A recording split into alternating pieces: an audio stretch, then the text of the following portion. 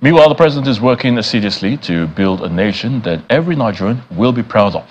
This is the submission of Ajuri Ngilale, the special advisor to the president on media and publicity. He was speaking in an exclusive interview with Channels Television, where he spoke about the efforts of the president to keep his promise to Nigerians that they are first in all that he does.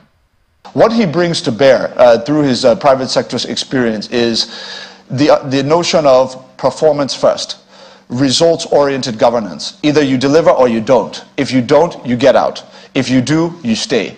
The reward for hard work is more hard work. That is not just a slogan for him. This is how he lives his life. Look, we don't want to undermine the very important work His Excellency Mr. President is doing, going around the world, actively courting investment and securing investment, not just asking for it, but getting it.